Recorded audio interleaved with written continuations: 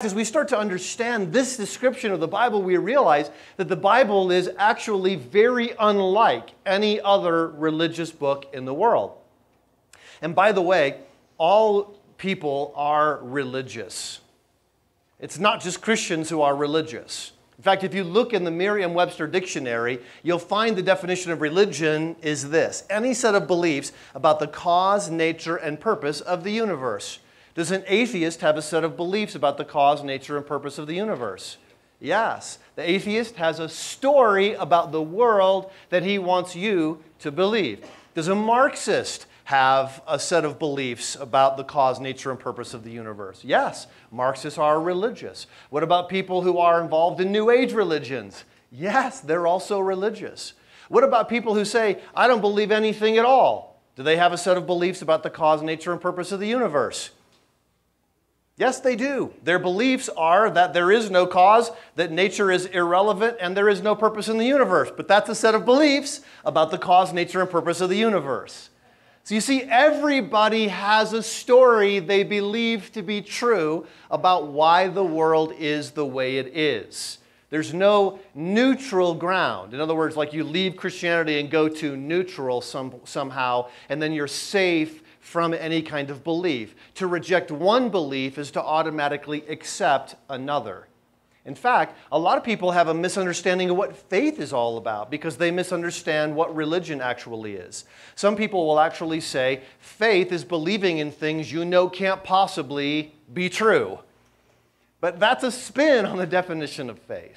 I would argue that what makes faith valid is not that we have it, but that the object of our belief is actually worthy of belief. And you could circle the word worthy in your notes there, because you can actually discern whether or not a belief is worthy. We won't get into a lot of the evidence as we talk about the Christian worldview, but we'll get into a little bit. Does this make sense so far? Everybody has a story about the world, why things are the way they are. Everybody is religious, and every religious person has faith. The question is whether that faith is well placed, whether the object of the faith is actually worthy of their faith. So let's take a look at Christianity from the standpoint of these criteria. What is Christianity's source of revelation? Well, we've already seen it a little bit. The source of revelation would be twofold. Number one, it would be in nature. Romans chapter 1 says, nature is such that people can look at it and see, it is self-evident that there is a God. The second thing that reveals to us who God actually is the Bible, right? But you see, the Bible is one of those books that's everywhere but nowhere. I think the average American has 4.3 Bibles in their house. And yet, if you look at the statistics, you realize that most people have never apparently read the Bibles that are in their house. Barely 1/4 of adults, 27%, are confident that Satan exists, even though this is a key teaching of the Bible and something that Jesus taught about. 47% of American Christians strongly agree or agree somewhat that the Book of Mormon, the Quran, and the Bible all express the same spiritual truths, which means only one thing: they can't have read any of the three of those books. 65% believe they are knowledgeable about the Bible, but 58% were unable to correctly identify the first 5 books of the Bible. 45% of adults in the United States strongly but erroneously believe that the Bible teaches that God helps those who help themselves. 60% of Americans can't name 5 of the 10 commandments. Only 52% of young adults knew it was false to say that Sodom and Gomorrah were married.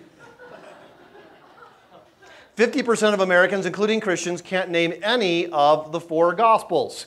So a lot of people have Bibles, but that doesn't mean they actually know what the Bible is all about. No wonder people mistakenly believe it's just a book of stories, fables, to help you better live your life.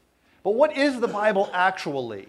First of all, if we want to understand the Bible as revelation from God, we have to accurately understand what the Bible says about God. There are a lot of attributes to God listed in Scripture. We're not going to go into all of those, but we will at least give this one right here.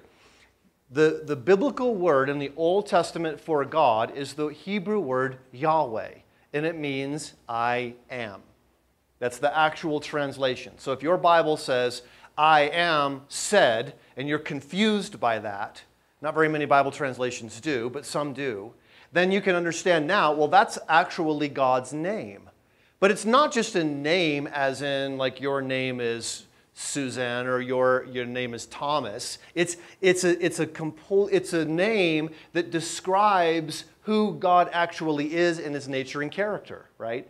To say that when God says, I am, is to say I. In other words, he exists as a person. God is not merely a force, electricity, right? Light and sound. God exists as a person. God has a personality, so to speak. That God is not a person in the same sense that human beings are a person, but human beings are modeled after God. We are made in his image and in his likeness. Also, you understand when God says, I am, that God is saying something about where and when he exists. He exists now. He has always existed. His existence never ceases. So just this simple little phrase, I am, tells us something about the Bible's revelation about God that is untrue of any other revelation about God anywhere in the world.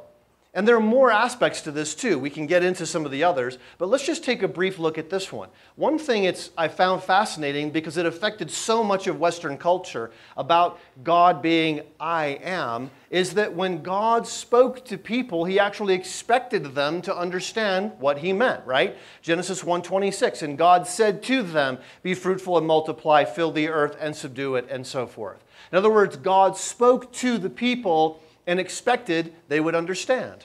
This is unique in religious traditions. In most cases, most religions that believe there is one God believe that he is utterly mysterious. You can't actually know him. In Islam, for example, you don't actually know anything about God. The only thing God reveals about himself is his law, right? He doesn't reveal himself, he just reveals his law. This idea that we can not only know God, but we can actually understand what he says is really strange to me. It's wonderful, but it's strange. Because to me, I can easily imagine God speaking in a way that would be incomprehensible. Do you know what I mean? Like God would speak to us, and it would be so grand and eloquent that we couldn't possibly understand a word. I can imagine this passage reading like this. And God said to them, it is to be considered an axiomatic imperative for you to consummate your consanguinity and proliferate through the diaspora, acclimating your autonomous ego to the vicinity which you must tenaciously subjugate, and exercise prepotency over the ichthyoids of the Oceanica and the columbiforms of the Calaman or the animated quadrupeds that traverse the terra firma.